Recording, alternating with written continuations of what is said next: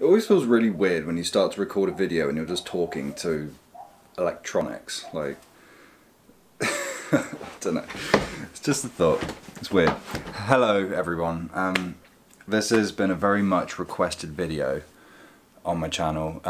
Today, so what is it, the 30th of October 21, the Drop C Acoustic Jam video, Jam 2, forget which one it is, the one with that chord in it. A lot of people have requested that I do a tutorial, so this is that video.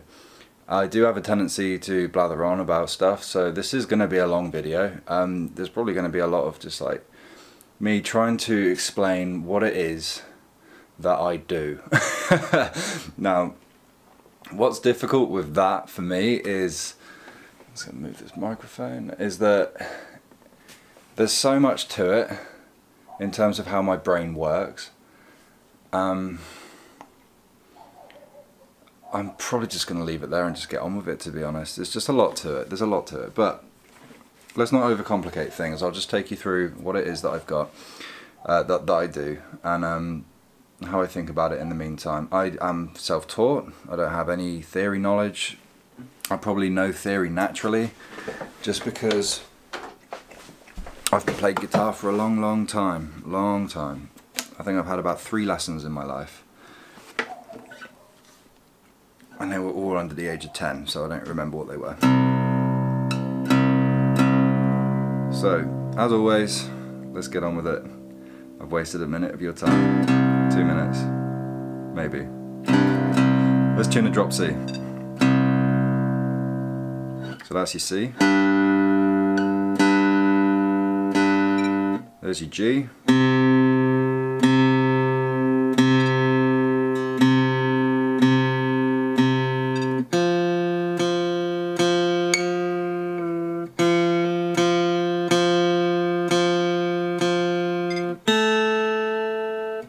I'm just racing through this because I don't usually talk while I'm playing. So G, that's another C after your G. So C, G, C, F, A, and back to, that's a D. That's not back to C at all, otherwise I'd be in open C tuning.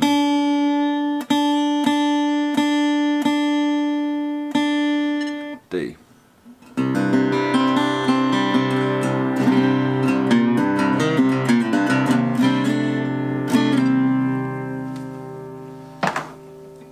Now, I'm not going to rely on the tuner to tune my guitar for me. I'm going to play a chord.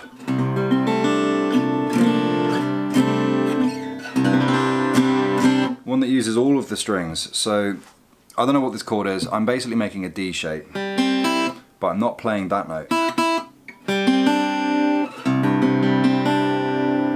I'm just going to listen for any sort of inconsistencies in the tuning, and I'll adjust from there, and it's all by ear. So it's a really good ear training method to use. Just tuning your guitar is probably a good lesson to learn if you're just starting. I imagine the people that want to play the song are probably a little more versed, a little more advanced in their playing. So I will try and keep that to a minimum. If you want to learn like the basic stuff, there's a lot of channels on YouTube that can do that for you.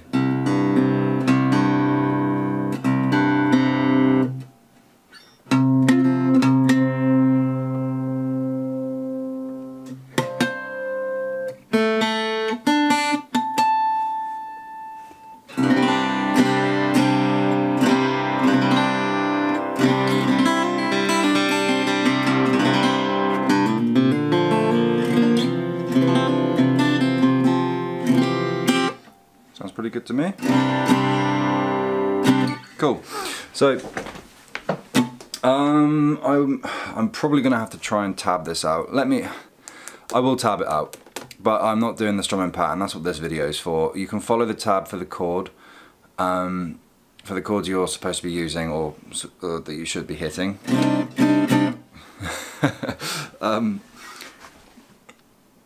You just get a feel of the rhythm for this one, so you can like play along with this video, the other video, whichever. Either way, we're 5 minutes in and I haven't even done anything yet. So the initial chord that you play when you first start the tune.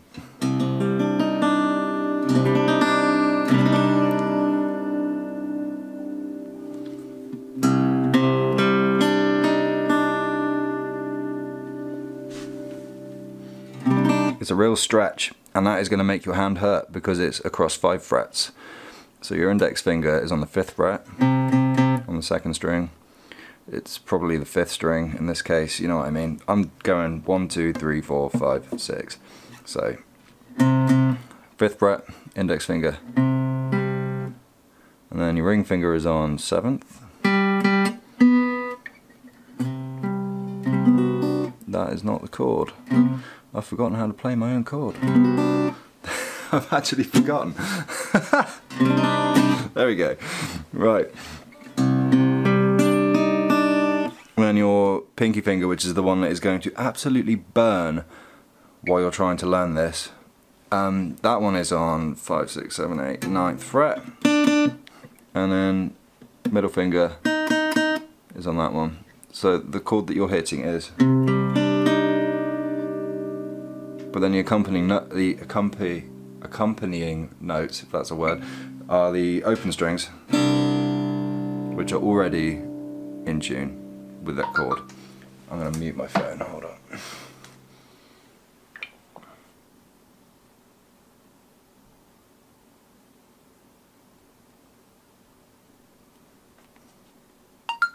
Shut up, motherfucker.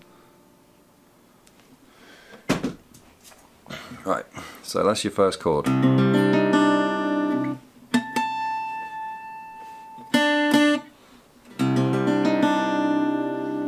Sounds like anxiety, right? A little bit unsure. The first bit's nice, that's like curious. Now it's anxious.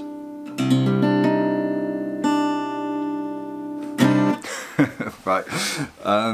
So that's pretty much the inspiration for that entire tune, was that beginning chord. That's how I think about how I make music.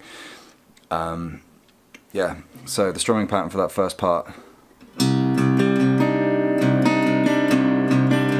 You're playing about that anxious part. At least, for the most part, you're playing about that anxious part of that chord. It's normally the last 2 or 3 strings, so. You're strumming down on that note, and you're picking up on 2 strings. So you're trying to keep the rhythm of.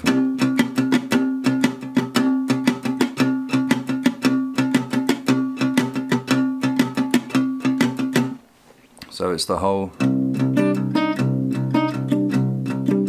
and you're just alternating between those 2.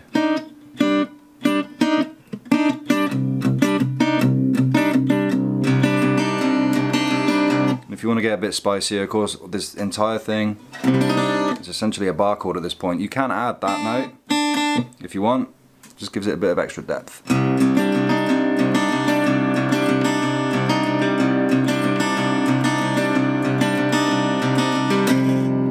you bar with your index finger right on that 5th fret, both 1st and 2nd string.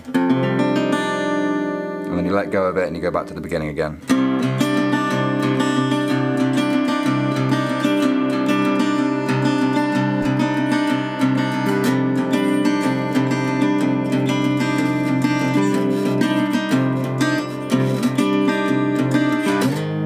Slide up, 5, 6, 7, 8th fret with your index finger, and you bar the whole lot with your index finger, and then it's these 2 notes.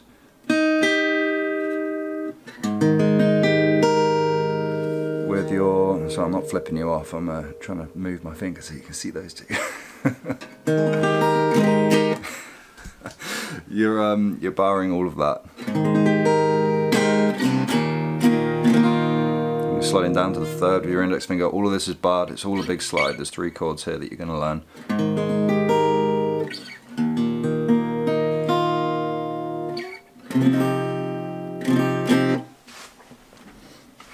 So that chord,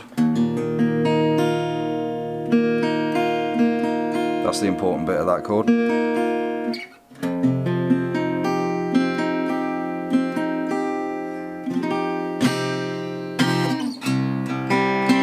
you come back to that, well, I guess it's probably a C. I'm not going to get technical, like I say, I have no idea what it is, I just feel it.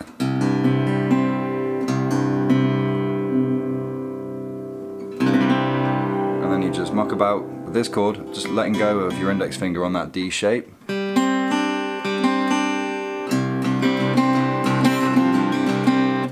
I've forgotten how it goes. It is...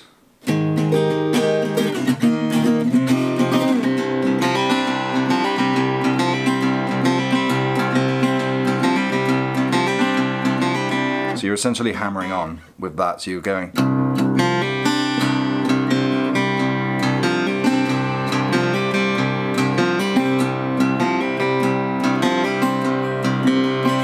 And then you're doing a G shape. Still hammering on.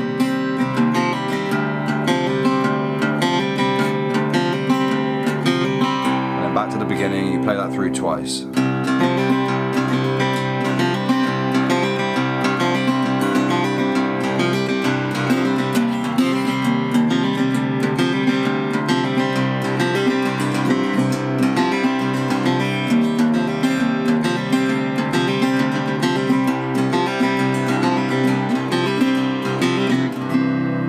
That's a nice chord. It's a nice little bridge chord.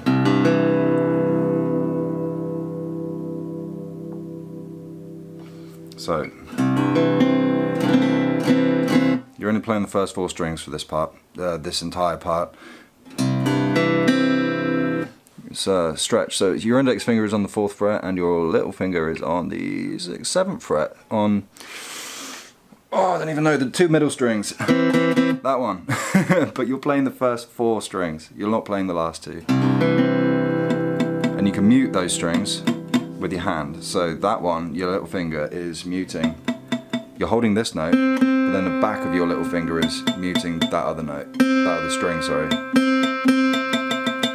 And then what I like to do while I'm playing this is use, this is going to be a bit of a stretch, but this is how I do it. While you're holding that note with your index finger, you're also using the back of your hand, like, to mute that last string. Didn't play that right. See, both strings don't ring. So it's the 2 fingers that are on the fretboard holding down notes. These 2 are doing nothing, they're just floating. They're also muting the strings that are, you know, the ones that shouldn't be played for that part. And then you basically just swap the position. So you're doing index finger is on 4, little finger on 7. You're just swapping them where they are. You're just going from there to there. Still playing the first 4 strings in that order. It's a bit easier to mute the strings now because you've got your entire index finger on the fretboard.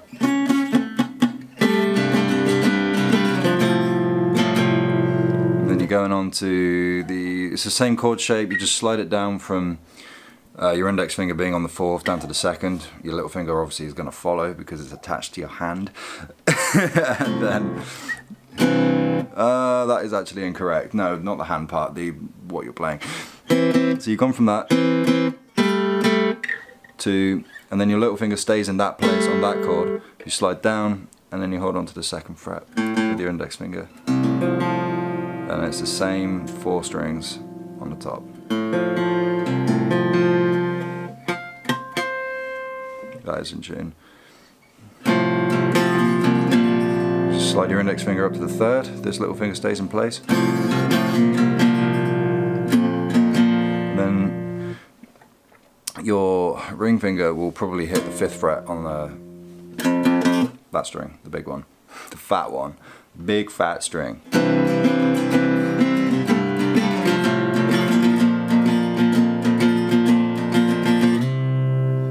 Index finger slides up to the 5th and then you restart.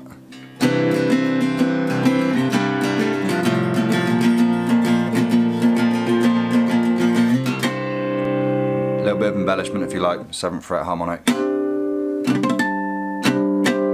Try and aim for the middle 4 strings if you can, because that's where the good stuff is.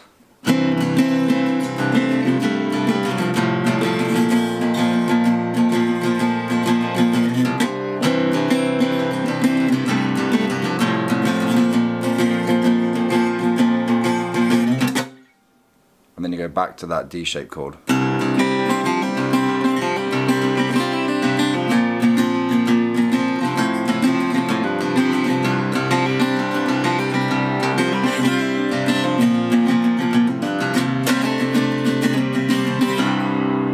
So that bit is not as hard as it sounds.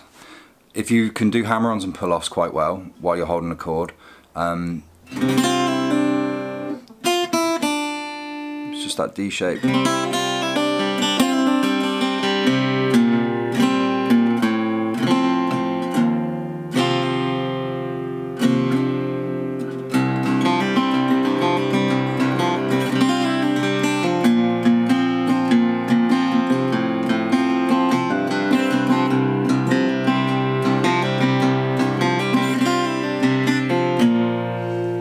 And then that muting thing I was talking about with the back of your finger, that's happening right here on those two notes, which is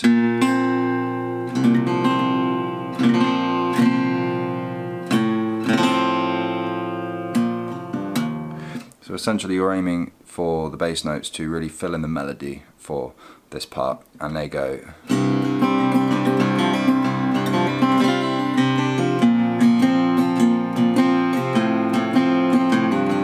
let go, and then back to that open C string, which is the beauty of playing drop C acoustic in my opinion. No. Oof.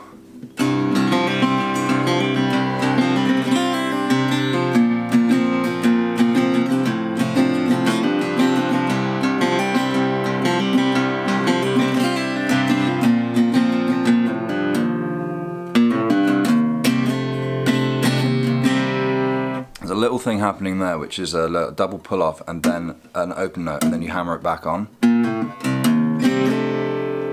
then as you upstroke, you then slide up the guitar.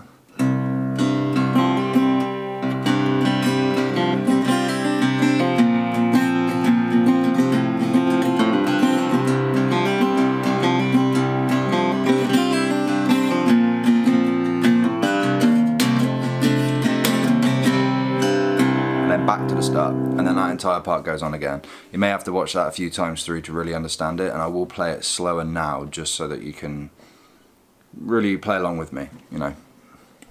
So we'll go from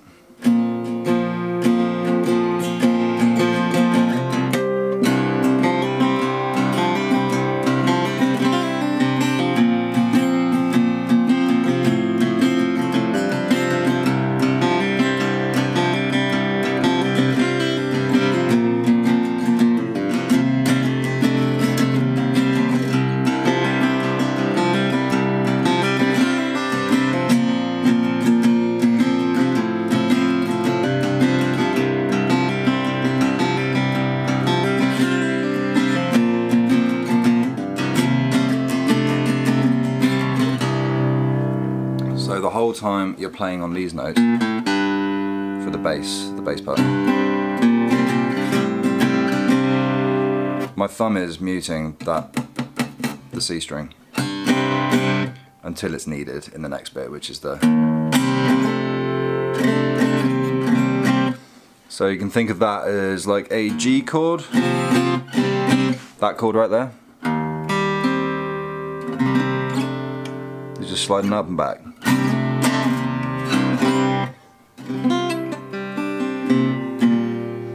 I'm going to get really close for this just so you can really see what I'm doing.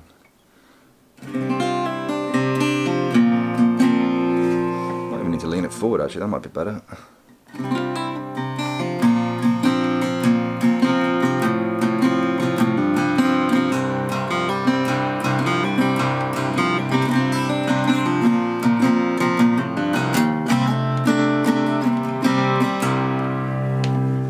And of course, like I say, that part plays through twice, and then after that it goes back to the initial chord that the song starts with. So that is difficult to get back into because it is such a stretch, you know. It's going to take some practice, real good finger strength.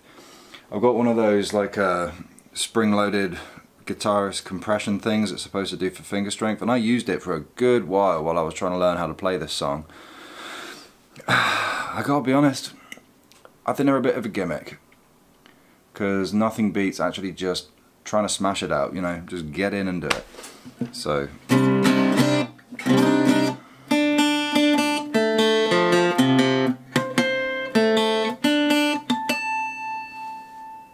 anyway,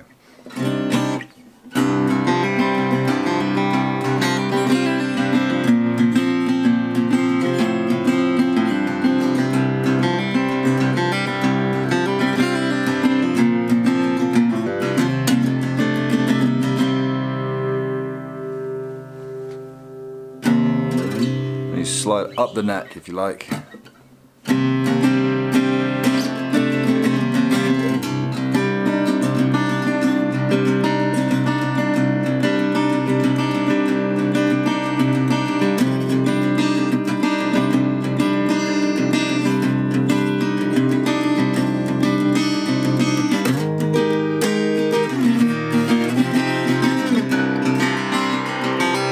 To get that nice like crispy sound, if you, instead of strumming over the sound hole, go a little bit closer to the bridge, it gets real tinny, so you can kind of give your songs a little more,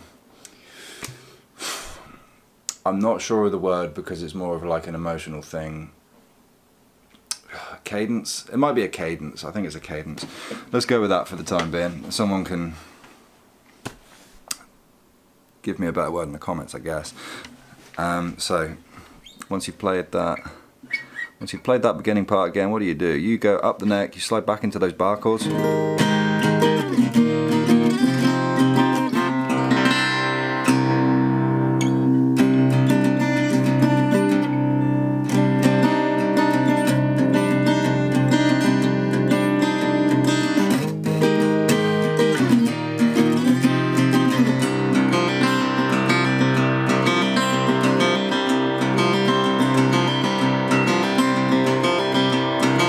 I believe that's the end of the video after that. I don't think I've missed any sections. Yeah, so pretty much it's those.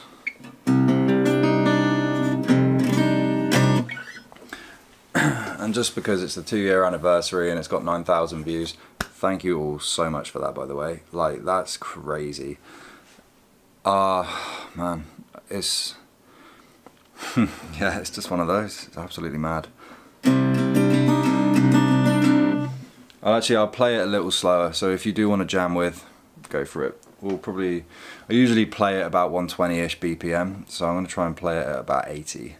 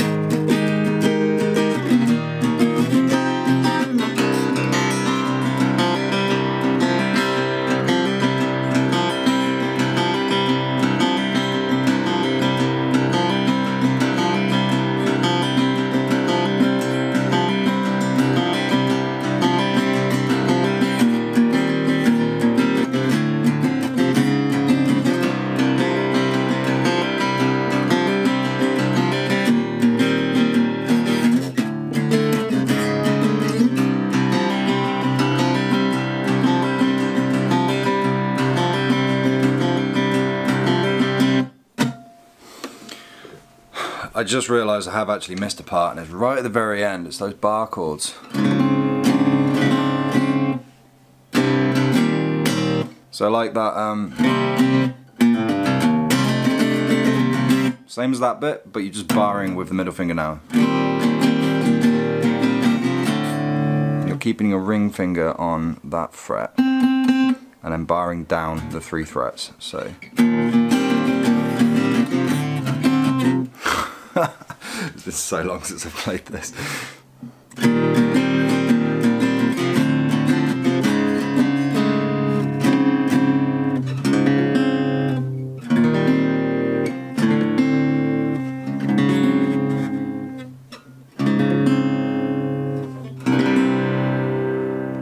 Nice little resolution, right? It's like, not quite sure, warming up to the idea.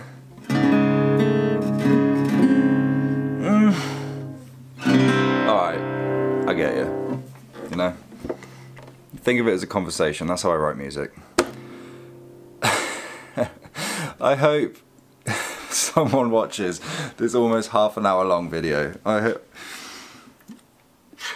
you know, I'll tab out a few things and I'll make a download link somewhere for someone to for you to download, and you can see the chords, so you get a bit more of a head start into what it is I'm on about and what it is I'm doing.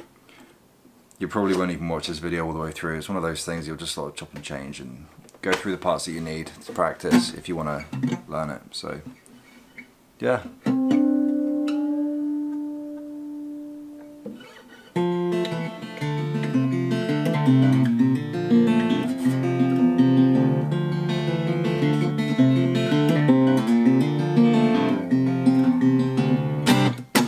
I can't take credit for that one. That one is Callum Graham. Callum Graham on Candy Rat Records, and the song is called Grace. If you don't know it, definitely check it out, because that is my new obsession at the moment. Anyway, thank you very much for watching. My name's Matt. Everyone calls me Dobby, because my last name's Dobson. So, hence the username, wherever that is on the screen. Have a lovely weekend. I certainly will, because the weather is great. And I'm in a great mood, so yeah.